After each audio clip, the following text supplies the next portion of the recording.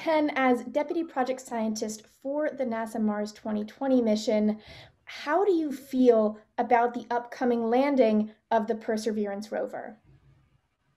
Yeah, I couldn't be more excited.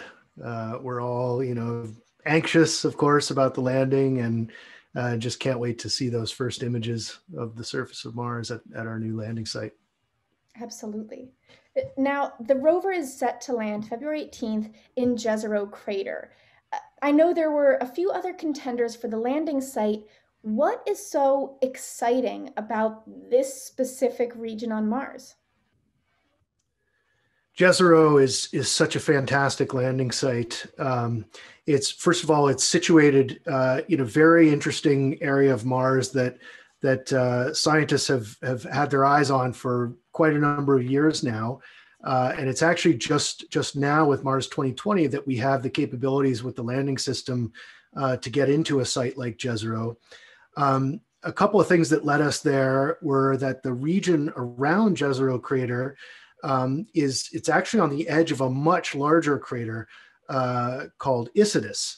And Isidis is a very, very old impact crater that would have formed in the very earliest part of Mars's history.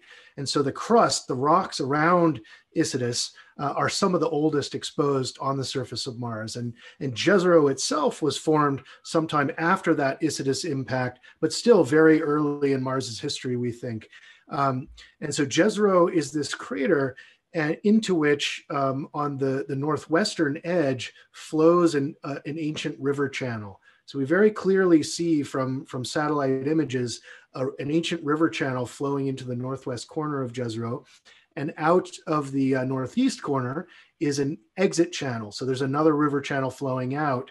And then just at the end of that first inlet channel, just inside the crater, is a beautiful delta exposed there. And deltas form, we know, on Earth, where a moving body of water, like a river with a lot of energy to carry a lot of sediment along in the water, meets a standing body of water. And all of a sudden that energy drops out and the sediment drops out in a big pile like a delta.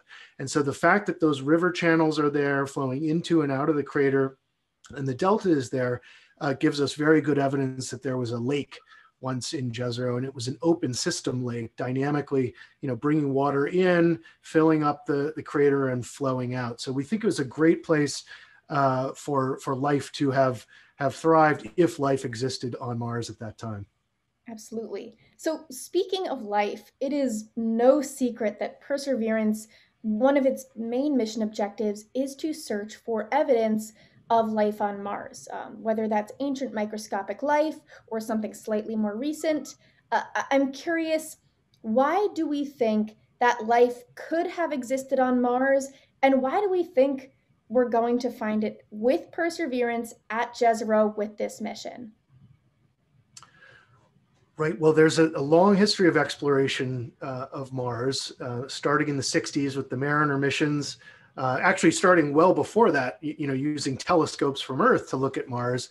And even going back to those early maps made by Schiaparelli showing canals, what he interpreted as canals on the surface of Mars from his early telescopes.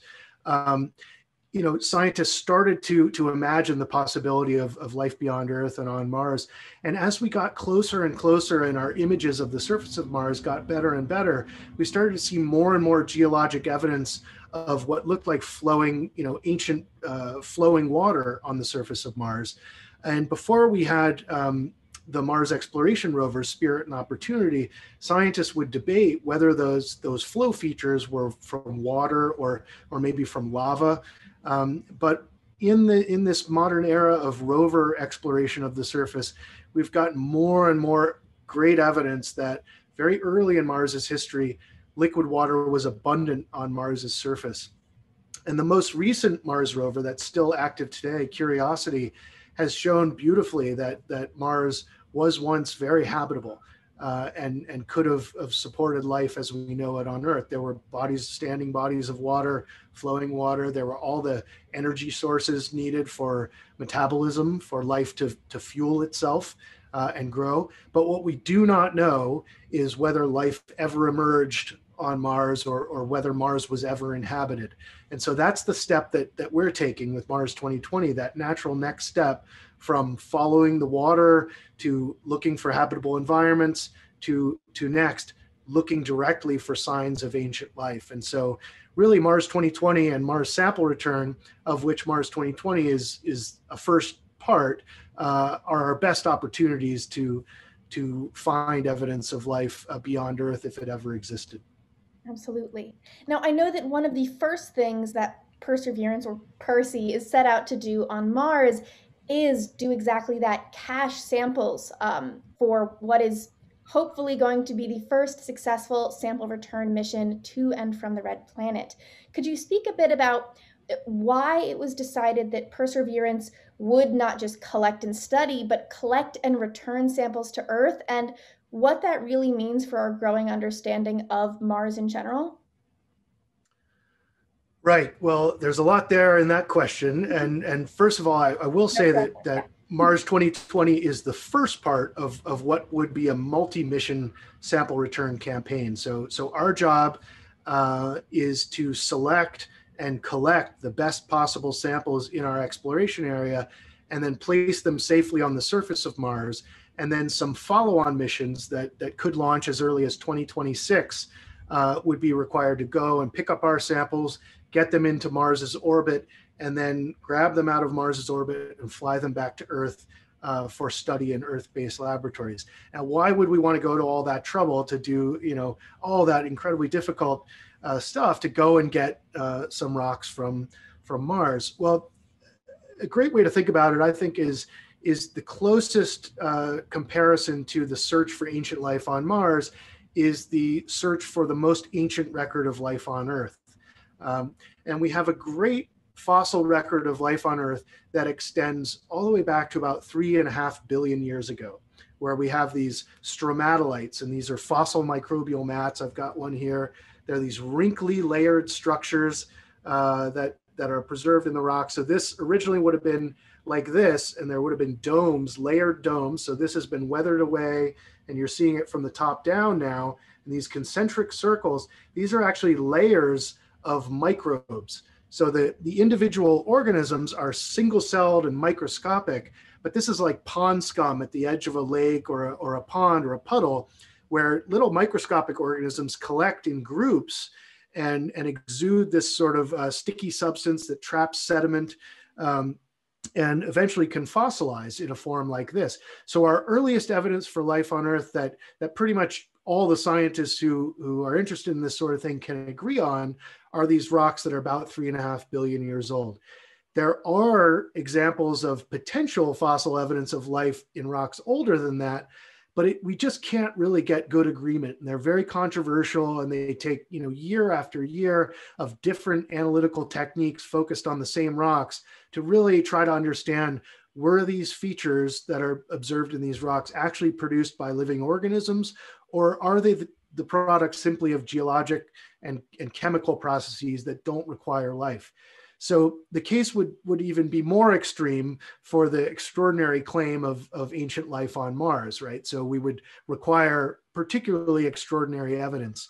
And we're quite confident that although it's possible we could observe something like this, which would really absolutely have us jumping up and down with excitement, even this would not be enough, I think, to get real scientific consensus about whether Mars was once inhabited. We'd have to get those samples back to study with our most powerful instruments on Earth. And so these most powerful scientific instruments on Earth often tend to be very large. To send a scientific instrument to Mars, you have to miniaturize it and harden it against the harsh conditions of the Mars environment. Inevitably, you have to make some compromises in terms of the capability of those instruments. You don't have to do that on Earth. So you can use instruments like a synchrotron that's as big as a city block, and so we want to get those samples back so we can bring all of our powerful capabilities to bear on these samples and have generations of scientists working on them to address that question of whether life existed beyond Earth,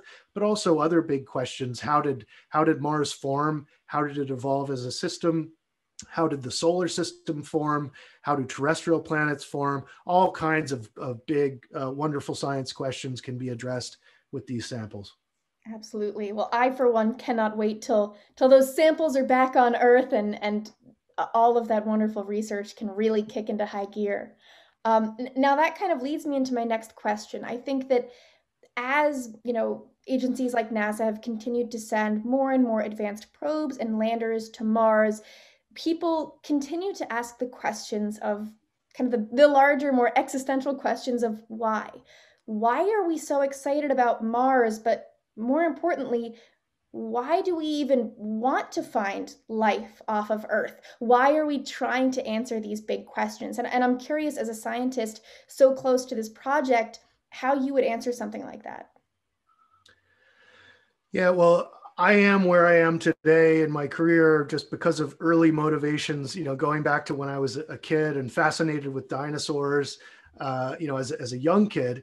And then starting in about high school, I would say I just started to get personally interested in understanding life in its most basic essence. So beyond really what we do with biology and, understanding the ribosome and the cell membrane and the Golgi apparatus and all these lists of terms.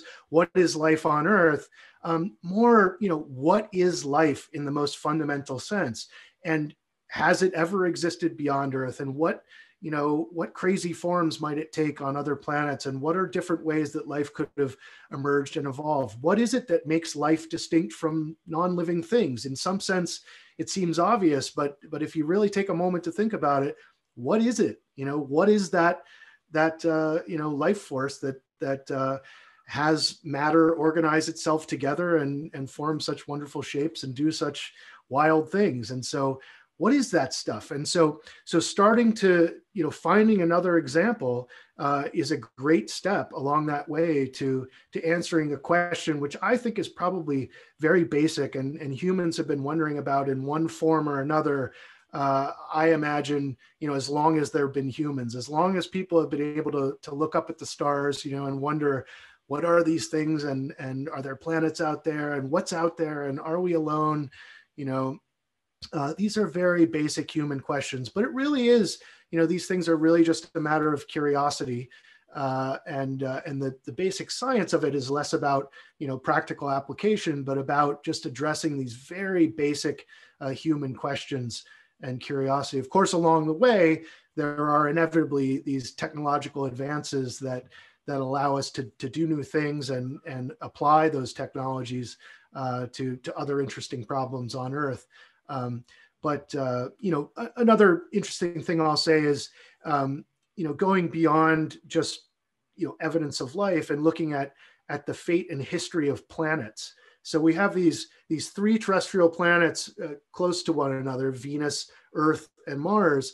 And there are three planets that are in many ways very similar. They're rocky bodies, but they took very different paths, right?